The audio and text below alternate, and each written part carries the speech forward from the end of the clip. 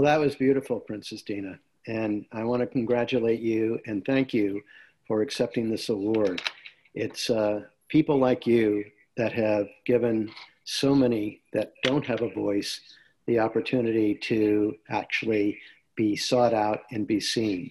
And again, because of your voice, you have really given so many so much, and you continue to do so.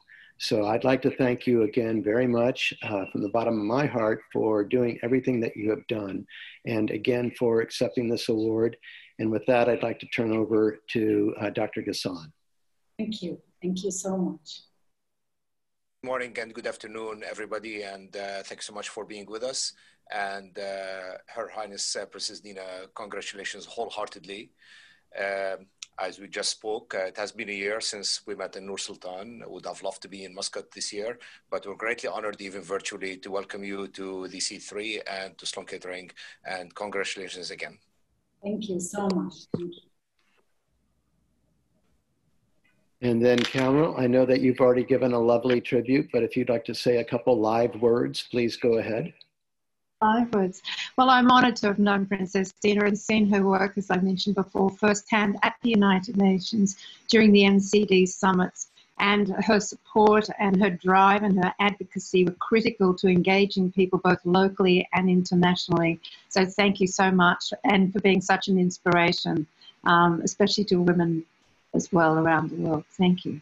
Thank you so much.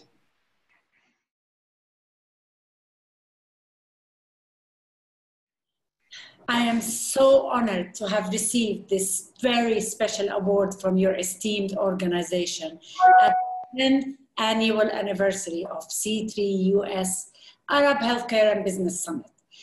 Thank you all, Ransel, Dr. Ghassan, Carmel, and all of you on this meeting very much from the bottom of my heart for this special recognition.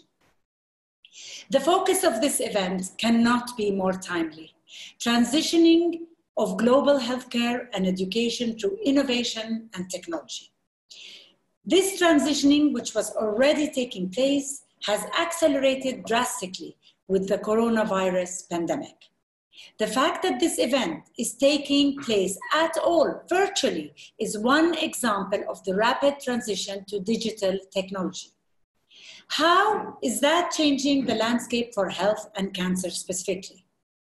Healthcare systems are experiencing extreme pressures due to the coronavirus pandemic. Medical resources and staff being diverted to respond to the crisis.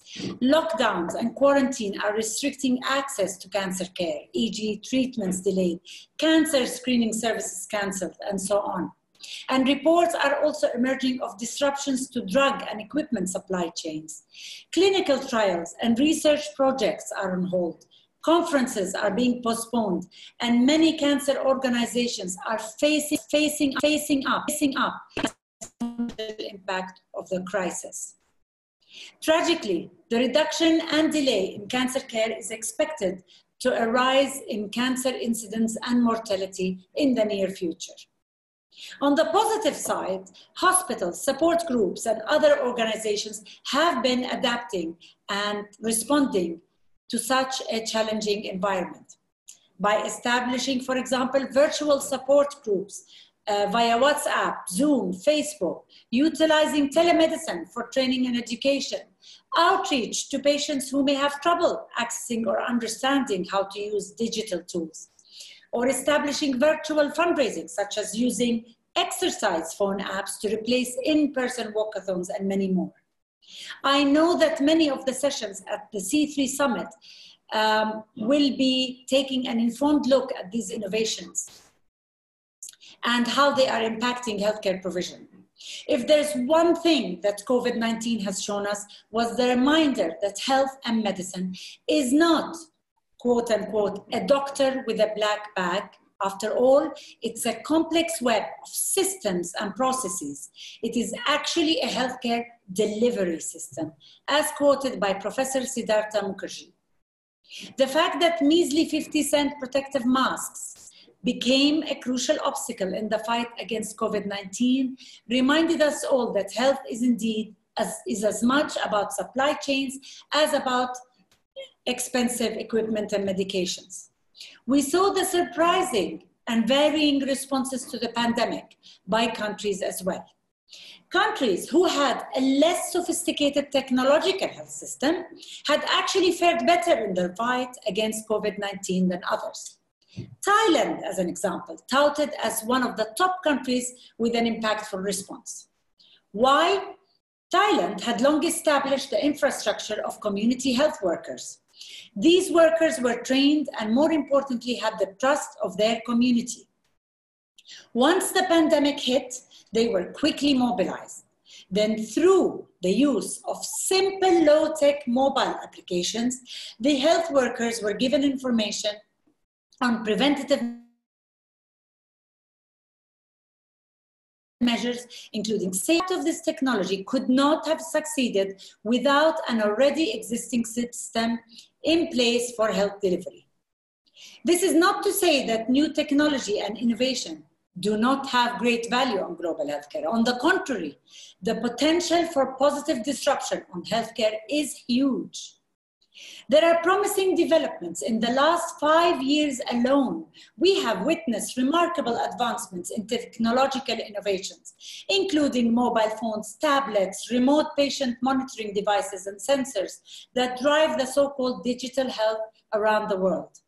E-health based on information communication technology, ICT, is being used by programs not only in high-income countries, but also in low and middle-income countries that seek to improve private sector health financing and delivery. Telemedicine, for example, allows for centralization of expertise with unlimited geographical reach to coach frontline health workers and guide them through their patient care. And with e-learning, many more health workers can benefit from the latest updates and refresher courses, whether pre or in-service training. In addition, digital technology offers the incredible opportunity to engage patients in the management of their own health, empowering them through targeted messaging and health information. It also allows the use of real-time health data so that health surveillance systems can become more action-oriented and detect emerging crises in time to organize a proper response. Innovation and technology are necessary to better healthcare and education, and particularly essential to providing more effective prevention tools and treatment options for health and cancer that will reduce the number of deaths.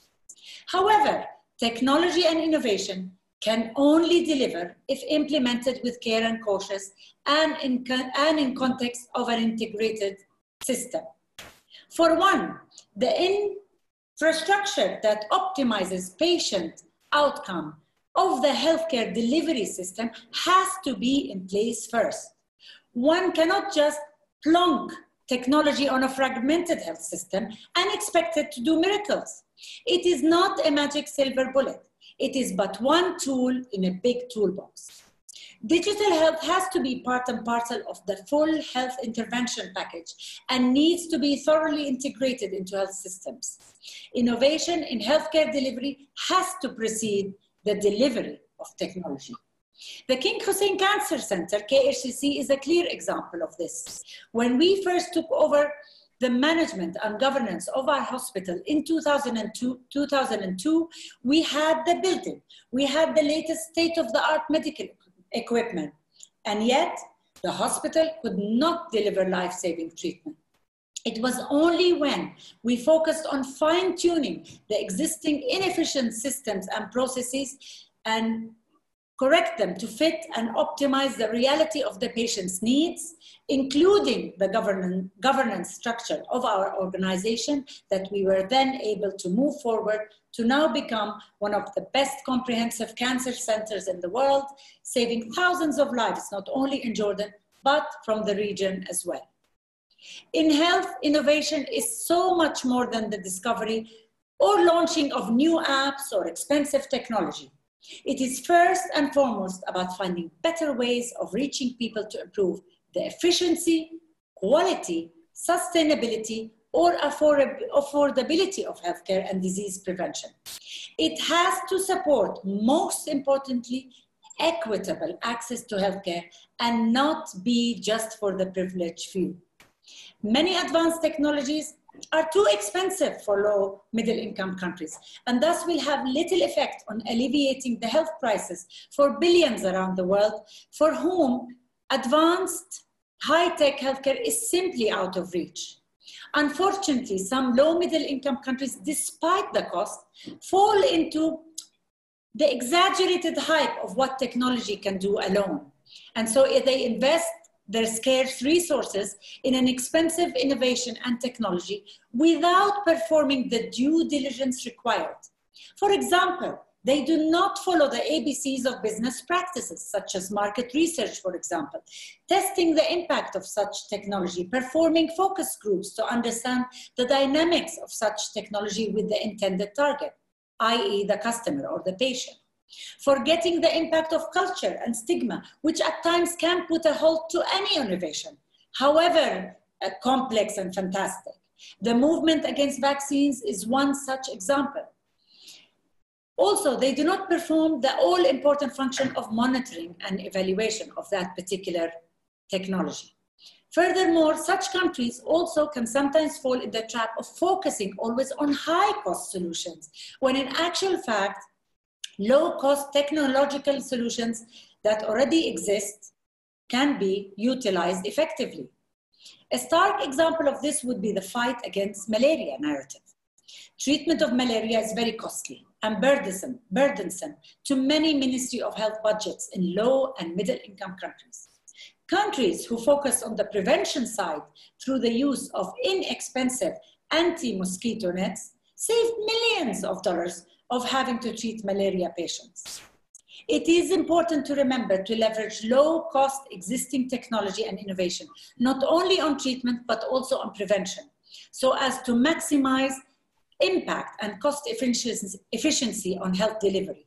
After all, investing $1 on WHO best buys on non-communicable disease prevention and control, for example, gives you a return of $7 per person per year in saved treatment costs. In addition, global health has for some time focused on diseases as opposed to patient-centered approach, with a clear bias on communicable over non-communicable diseases.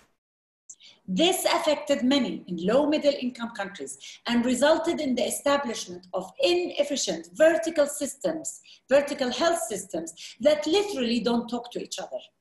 Therefore, it is very crucial that policymakers align new technology and innovation with interoperability of open source systems, to have that in mind, that can connect and talk to each other. So that, for example, a health worker visiting, let's say, a patient with COVID-19 symptoms finds a pregnant diabetic woman. This should activate multi-responses from maternal health, NCD departments, communicable disease departments simultaneously. We must also be careful that these technological innovations do not further exacerbate the inequities between the rich and poor, particularly low and middle income countries where high-speed connectivity and higher education is sorely lacking. This can impact the achievement of the 2030 agenda. Innovation and technology should help close rather than widen the gap in the equal access to healthcare that exists between low middle income countries and developed countries, and sometimes even within countries. If we can move forward with this guidance in mind, the potential of digital health technology to enable improved healthcare coverage, equity, and quality of care means that our ambitions can be bolder and bigger than ever before. I want to thank you all so much, and I forgot to hold my special award. Thank you, thank you, thank you. It's very special. It's going to have a special place on my shelf. Thank you so much for giving me the chance to speak to you all. Thank you. Well, thank you, Princess Dina. It was a beautiful speech, and you are a beautiful person, and thank you very much for all that you have done for, again, everyone.